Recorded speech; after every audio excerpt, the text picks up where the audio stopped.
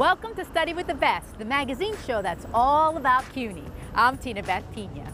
For years, right here in Union Square, hundreds of thousands of people have come together to fight for their rights. From civil rights to marriage rights, citizens of New York City have been at the forefront of activism for hundreds of years.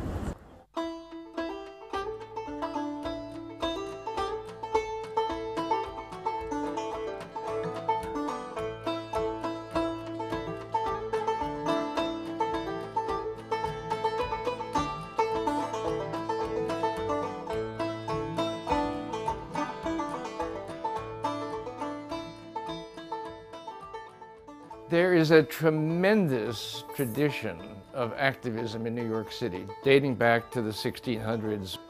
Activists who are pushing for an expansion of individual liberty. And on the other hand, people who are interested in promoting the public good. New York City in the beginning was a slave city. 25% of the population were African slaves. Some of the first activist protest movements were slave insurrections. This was a major headquarters with Boston pushing for abolition first in New York City and then in the South. In 1854, 100 years before Rosa Parks had her encounter with a bus, Elizabeth Jennings in New York City refused to get on a colored-only streetcar. The National Association for the Advancement of Colored People was in fact rooted here in New York, in Harlem. So there was an enormous support system that existed in New York City. New York City is the biggest port in the United States for a couple of hundred years. More than that, it is the point of entry for things coming from Europe, the flow of capital, the flow of commodities, the flow of culture, the flow of ideas about proper ways of organizing society, and particularly of interest here, immigrants. They come and they create massive enclaves. There's been a long tradition of, English Owenites, of German socialists, of Irish nationalists, of Parisian communards, of Russian revolutionaries, of Jewish Bundists that have entered here.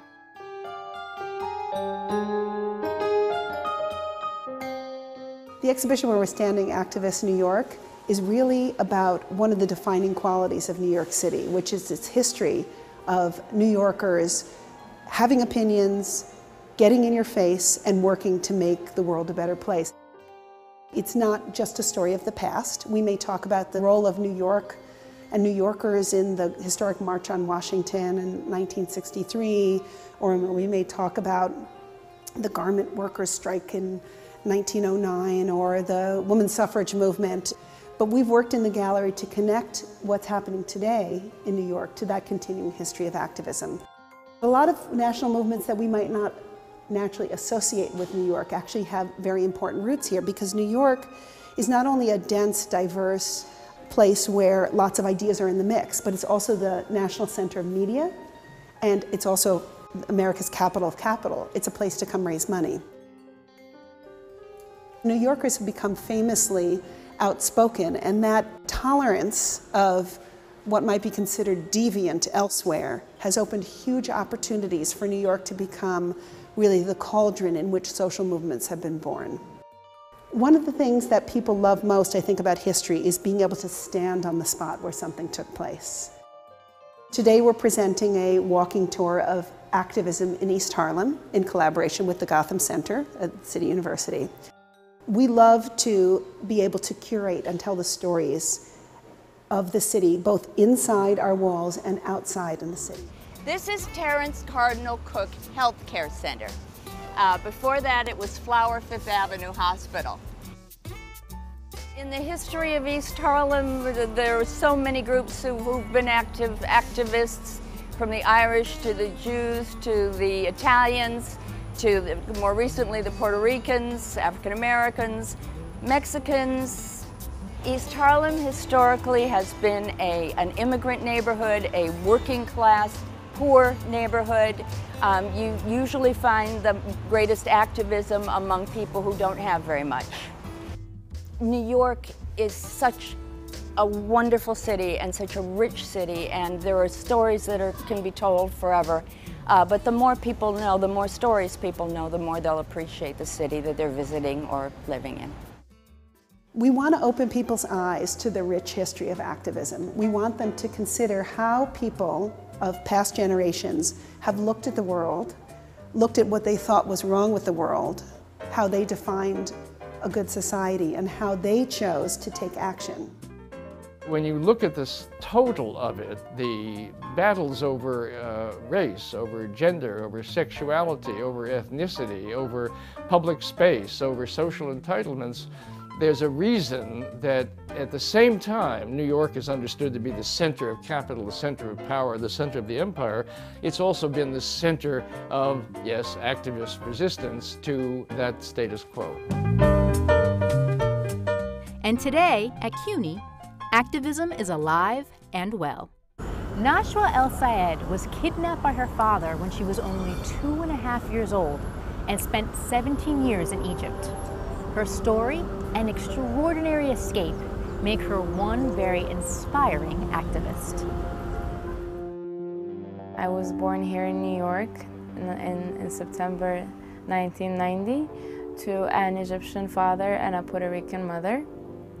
2.5 years after I was born, there was a divorce, which included my father kidnapping me from the United States to Egypt. The FBI located Nashwa, but because of differing laws on child custody between the two countries, Nashwa could not be rescued. He had threatened her that if she would come and take me or visit me, that he would do something to her. And of course, she was very terrified of that. Her father told her that her mother was dead, and she spent the next 17 years in Egypt.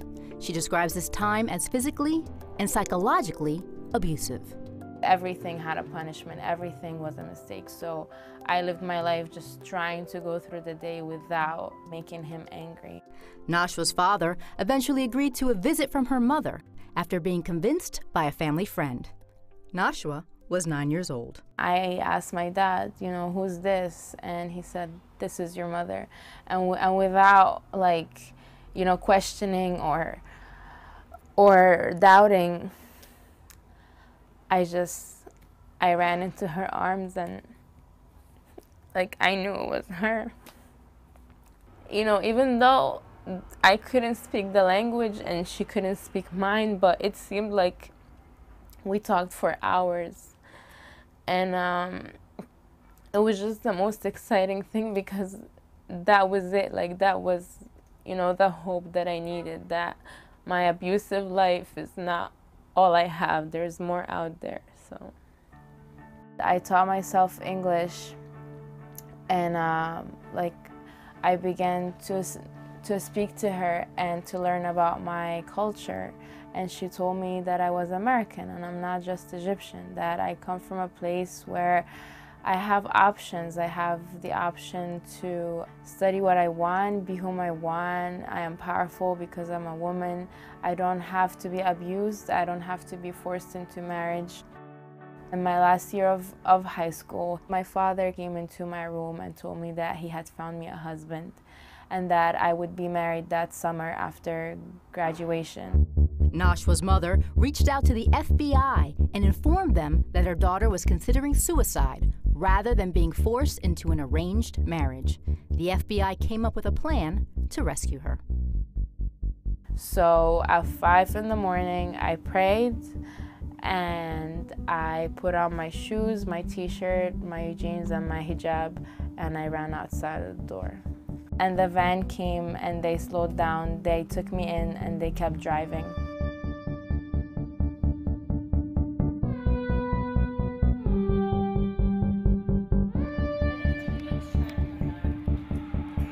Nashwa enrolled in Queens College and later received a full fencing scholarship.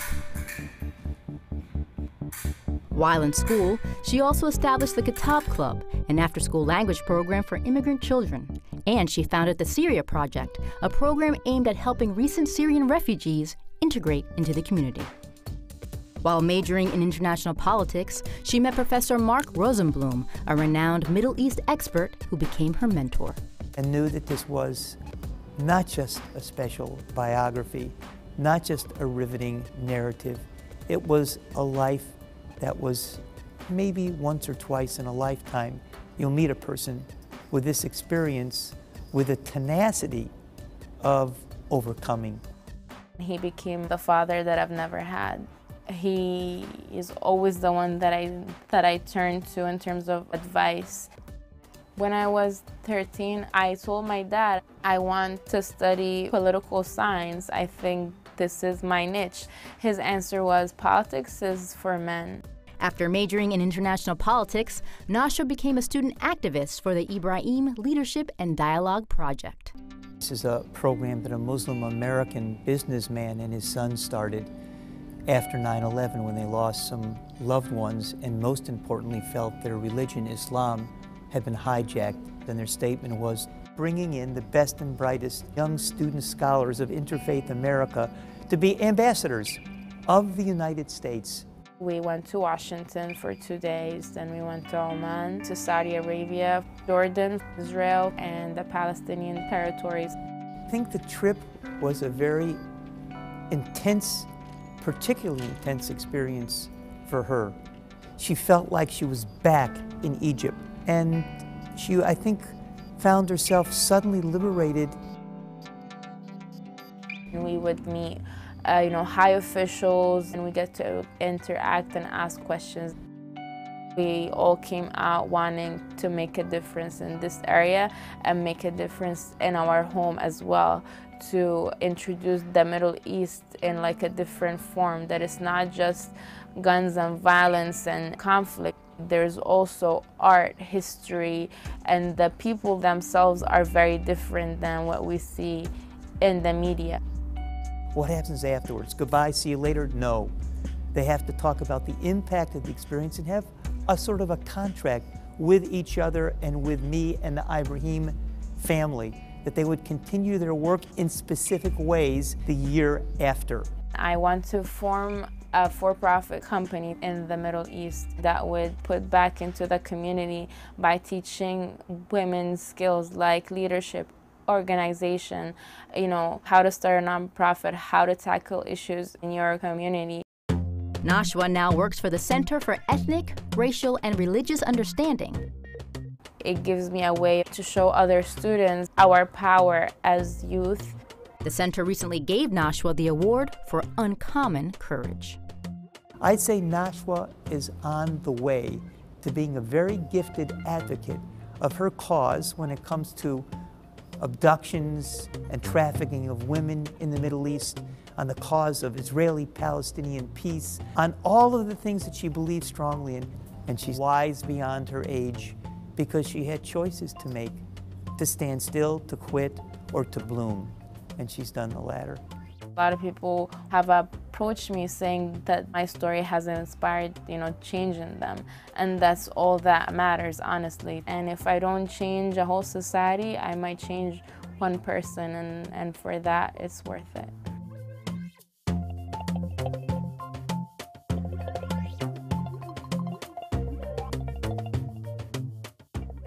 If you think undeveloped real estate is at a premium in New York City, aha, think again. Some people are looking up, way up, to the rooftops of the 5 boroughs on a quest for an eco-friendly New York. In New York City, 8 million people live within 5 square miles. It is the definition of the urban jungle. One of the interesting things about New York City is it's such a built environment, and the human impact on New York City is so overwhelming and so visible. It's so important that we here in New York think about our impact on the world and our ecological footprint. And that's an issue that matters to all of us, but it particularly matters to youth because they're here now, but they're going to be here long after we're gone. I think that kids are really looking for a way to make a difference and to have a meaningful impact on their worlds. To that end, Rebecca and the CUNY Center for Urban Environmental Reform is helping young people connect with Global Kids, where they are working to create more green space in the city. Global Kids has a program called the Human Rights Activist Project that goes on in several New York City high schools after school. In the Human Rights Activist Project, young people identify issues that are going on in their community that they find important and they would like to make change around. In this particular case, Green roofs was the topic that our young people around the city wanted to focus on as an issue. We've been checking out different sites that have rooftop gardens. A green roof or a green farm is positive to the community around it or the society around it in many ways. It, first of all, acts as a carbon sink. It helps block the sounds around it. It acts as a beautification site. And also, it provides a fresh source of food for not only the people living in the building, but also for the community around it. Green farm can just do so much for the environment that'll make my life extend even longer. A lot of people don't even realize what a green roof is, so coming here and seeing the farm itself is a revelatory experience. It's just this really beautiful, awe-inspiring place, and Global Kids, when they came here, they were really moved by it, and I think very similar to a lot of the other youth that come here, this is something that they want. They want to see more of this in their own communities. Green Roofs on Schools is really a compelling campaign. It would not only be really good for the kids, but just really good for the city in general. Our young people have created an online petition. They have paper petitions that they're getting signed currently, and they have been getting signed throughout the year. We're going to deliver that petition to the school chancellor and the mayor to hopefully get this implemented in schools. I will be actively advocating for having a green roof on my school, and I will be doing my share when time comes to create, build, help, and run the program. While Global Kids has been helping young people advocate for green roofs, CUNY law professor Rebecca Bratspies is reaching young people in yet another way, through the medium of comic books. Maya's Lot, I think, is the thing I am most proud of in my work to date. It is a way to help people understand, first of all, what environmental justice is and what environmental issues are, and also to understand the power that they have and the way that they can actually do something to change their world and to participate in decision-making around environmental issues. It was really important to us to have the main character be a young girl and to be a person of color, because environmental justice is about the fair treatment and meaningful participation of all people. Youth have a passion for fairness, they have a passion for justice, and they're looking for ways to express that. I want to be an environmental lawyer. After I came here, I realized that I should actually help the environment with something that I enjoy doing. Not only will this whole environmental issue affect me as in this time period, but also afterwards, because if I actually want to take action, I would have to be the best in what I do to actually, let's say, not only talk to a principal of school, but actually talk to the president or vice president of a country.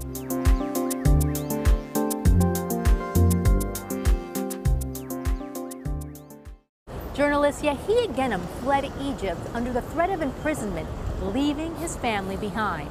Now, he's part of the International Journalist in Residence program at the CUNY J School. Protecting journalism is protecting democracy. I think that journalists are very, very important. If they weren't so important, so many of them wouldn't be killed and incarcerated and threatened. I always thought that, okay, one of these times when I get tired of running like crazy, covering wars, maybe I'll end up doing something in the United States. But I never expected to be in the United States in such a situation. Yehia Ghanem, a very distinguished journalist, on Egyptian television, a regular commentator, simply wanted to train journalists to cover the elections. He never got a chance to do that. He was charged with receiving $3 million from the American government to indoctrinate journalists. This was the charge, which is absurd. And through that, they started the investigations and interrogations, and throughout the trial itself, they started changing the indictment itself. You replace one charge with another. They just fabricated the charges. They never thought about fabricating the evidence. I would have even showed more respect to them if they have taken the effort of fabricating the evidence. They put us in a cage like animals. I don't know why, and I don't know what is the wisdom behind starting the punishment before sentencing? He can't go back to his country. His son was attacked and both of his arms broken. He is financially stranded. I believe if I took a plane and landed back home in Egypt, I guess I'm going to be arrested and taken to jail immediately. His name is besmirched all over government-controlled media. It is an outrage what has happened to a man who simply wanted to train younger Egyptian journalists to cover news better. It was just inhuman. Inhuman. It was insulting, humiliating, and they did all that on purpose. I did train many journalists before. Actually, I was the first, with ICFJ in the year 2009 to introduce what is called the citizen journalism in Egypt. So I trained the CJs, the citizen journalists, and I trained professional PJs, the professional journalists as well. So I know the importance of training, and especially training journalists in a country like Egypt. The ethical part of the profession, I believe, should be always there. Our program wants to bring journalists who cannot practice journalism in their countries for various reasons. Threat of prison, actual violence, expulsion from the country, basically for practicing journalism. Practicing the craft and the art of journalism is their crime. This is our 6th year, and they've come from Iraq, Iran, Cameroon, Rwanda, Ethiopia, and now Egypt. Unfortunately, I have to say that there's nothing poetic about what happened to me during the last 2 years. There was a lot of agony and suffering, and partially, I still don't know why, but you know, only recently and lately I came to know some of the reasons why. The first worst thing that any dictatorship do is to corrupt media people, because media could be the right hand of the devil and the right hand of God. So it depends what kind of ruler you've got. What goes for me goes for my family. They suffer from the same mix of feelings, anger, pain, disappointment, and frustration, and concern as well, because it is still going on. I hope that I would be able, if things didn't change, at least for me back home, I hope that I would be able to bring them here and to start a new life here. I used to say that to my children: if you don't believe in miracles, you're not a realist. And I'm a realist, so from that perspective, I'm very optimistic.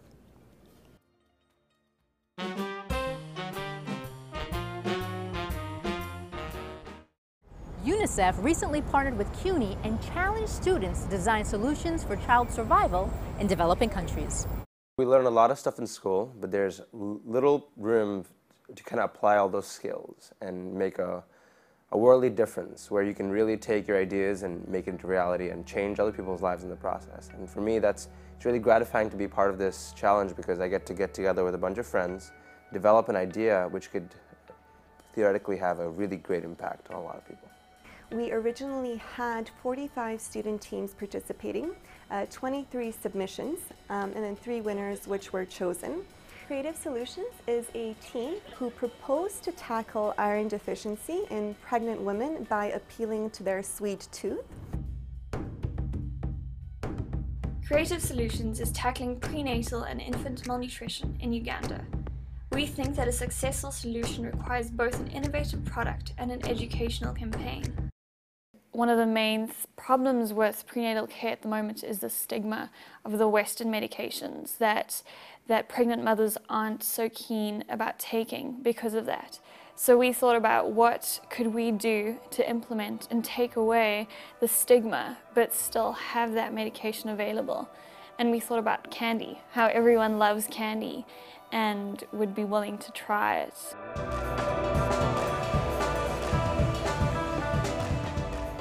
CUNY will finance the Creative Solutions team as well as the other winning teams to travel to one of our select country offices. Here they will have the opportunity to work with UNICEF field staff in an effort to test their prototypes, adapt them, and further improve them. There are definitely going to be many challenges for our team going forward. One of them is going to be to balance the double-edged sword of this whole candy idea, to make sure that we could implement it and test it without hurting anybody, and to do it safely and effectively. We're hoping to really understand the culture and the women and those who will be treating through the use of a university and institutions in Uganda who really know the country well. Because we're coming in as foreigners, as Westerners, but we want to relate to them on such a level that makes sense. We're wanting to incorporate the culture and the real essence of the people that we are treating to make it as successful as possible. As Africa is rising, as the current narrative goes, it's a great time to be there to witness it firsthand and to bring our own sort of ideas for change in the region. I think we so often hear about older people that are changing the world, that are making a difference, and we always think, oh well, we need to complete our education or get a bunch of things behind our names before we are able to make a difference. But with this CUNY UNICEF challenge, it was brought to us now, in our time of still studying and developing ourselves and who we are. And now we have the opportunity. It's now that we're able to go and implement the solution. Now we're able to go and change the world. UNICEF also selected 2 other teams as winners, and their projects addressed water purification and maternal health. Thanks for watching Study with the Best. For more information on what you just saw, log on to our website at cuny.tv, or you can Facebook and tweet us. See you next time. Bye. When I came to the United States, I discovered that there are other people who were kidnapped around the world. I have always assumed that I was the only one. And I realized that there's an average of 200,000 children being abducted each year. And the stories that I hear of survivors are mainly stories about how broken they are, how damaged they are, how they can't trust, how they can't love. I want others to see that you can invest in children who were abducted. Just because they were abducted for so many years, it doesn't mean that you shouldn't look for them, because they could come back and they could have a passion to change the world.